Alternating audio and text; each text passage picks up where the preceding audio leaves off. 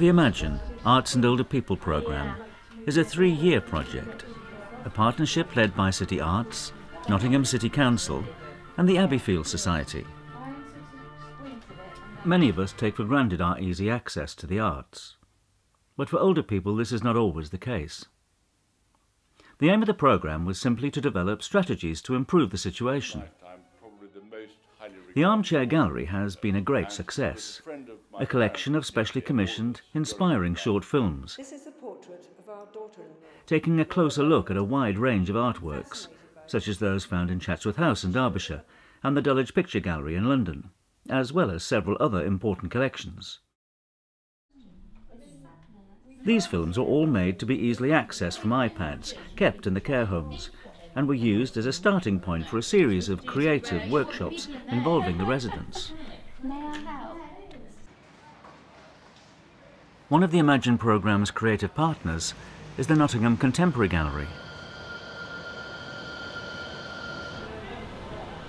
As part of the programme, the gallery played host to several visits by care home residents, providing even greater access to the arts.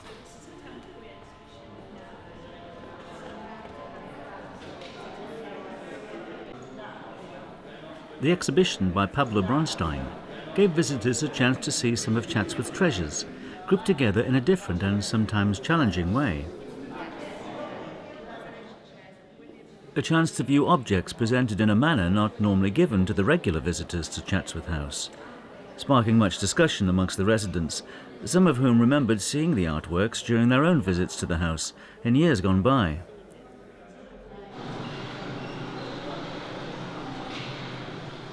On another occasion, 2 different groups visited the exhibition by Simon Starling. Starling often uses stories as the basis of his work. The alchemist discovers phosphorus. I think that's the title. We've borrowed this from... And in this exhibition, it was the process of the transformation of materials which was the inspiration for these particular exhibits. Does anybody know what an alchemist does? Yes, he changes metals. An alchemist. Yeah, he's changed... What does an alchemist do? Like a chemist, isn't it? Yeah, it is like a chemist, like changes metals. And what they're looking for, of course, they were trying to produce gold. Yeah, they were trying to make money, basically. Simon Starling's artwork is all about this process that materials can go through and change from one thing to another. So they were guided around the galleries by Joe Dackham and Gillian Brent, both artists themselves. Gillian is a sculptor and installation artist based in Sheffield, who has worked with the learning team since the gallery first opened. We had a good look at the Simon Starling exhibition, and we talked about some of the ideas that Simon Starling has been developing, and about how he uses material and how he uses stories in history.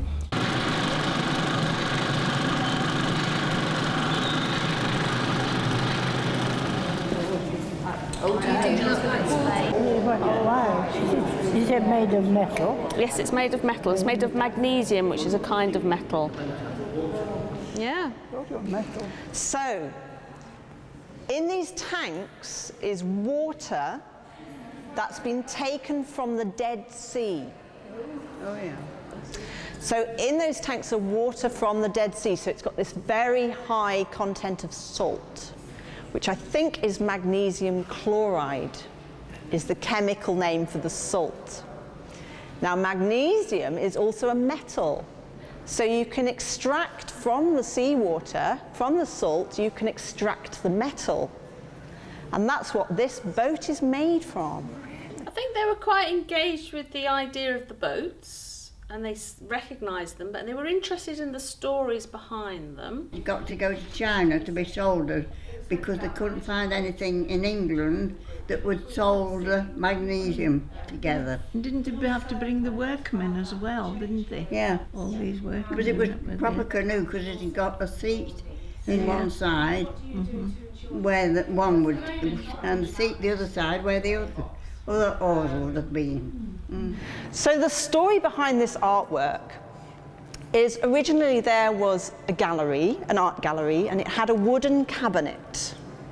He took it to pieces and he made it into a boat.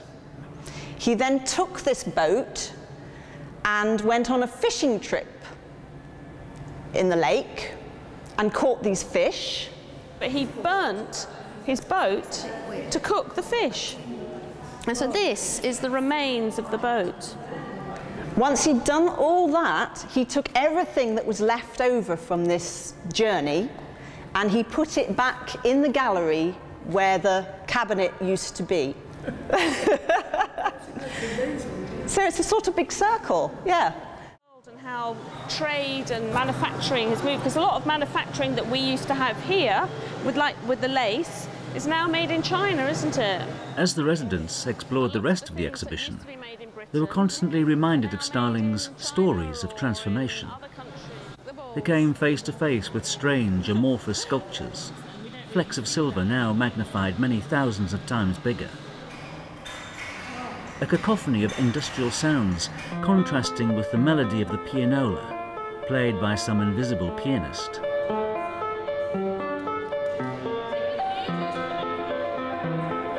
The perfunctory perforated punch cards of the lace machines, now transformed into a different rhythm.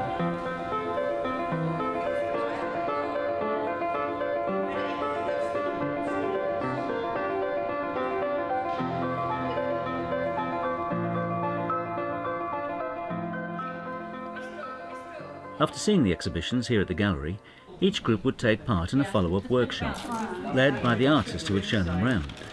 My daughter and I did it together, and it was Chatsworth. That's what right, we did. yeah. We did Chatsworth, and all this lovely coloured painting, and all the little turrets and everything, and she cut them all out. Well, we were given a box and some wrapping paper, and we wrapped it up and wrapped the lid up and fixed it together. And I still got mine. I brought mine back. I'm just going to go ahead and make a fan. Echoing some of Starling's sculptures, Joe Dackham chose to explore some familiar items in more depth, quite literally, looking at them under a digital microscope. Just building them up. That's really beautiful. Yeah. Sticky back plastic. Don't stick it down straight away.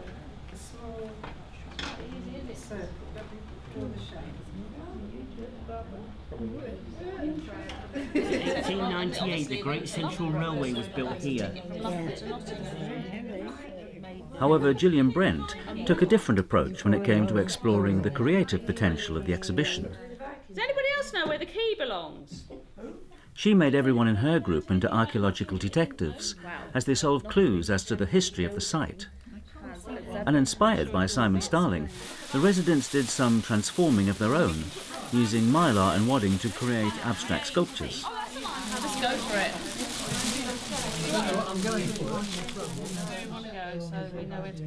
Modern galleries often lead the visitor to question their ideas of what makes good art. In fact, is it art at all? So how did the care home residents respond to their visits to Nottingham Contemporary? I think some of the concepts behind the work they found a little bit hard to grasp, but they weren't closed-minded about it. They didn't say, well, I'm not interested. They thought about it and they considered it. They did really listen and think about it. You looked at it and you thought it was the soldiers on parade on the Queen's birthday. You know how they all come out on parade, how they're all there and all this in the huge square, and it just looked like that, looking at these balls as though they were all standing to attention. It shouldn't only be about reminiscence, it should be about the here and now, and I felt it was really good because they were responding to elements of the artwork purely for the experience of that moment, and I think that's just as important as it is about triggering memory. So that was what the tea service looked like, and then it's been flattened. Sometimes people do go, oh, that's not art, and I was warned beforehand that people would say, oh, I don't think that's art, but nobody said that. They believed me when I told them. Because I said to her, I said, oh, does it feel strange, an art like this? And she said, well, no, not strange, but different. And I thought, that's really good. They didn't have to understand it or make personal links. They just enjoyed it for what it was. Perhaps that's what these visits do best, combining the familiar with the new, allowing residents to reminisce about their past whilst making new memories for the future. Well, I think so, don't you? Okay. But it's all part of being part of the world and feeling that they're not cut away from the rest of society, that they can come into a place with other people and be part of what's going on now and not just live in the past or just live in their care homes isolated from the rest of us. Whether it's through the Armchair Gallery films, organising creative workshops or gallery visits, the Imagine programme has always sought to enrich the lives of older people by providing access to as wide a choice as possible when it comes to the arts. After all, it could be said that it is only through choice, having the ability and opportunity to choose, that defines and makes us and reminds us who we are as individuals.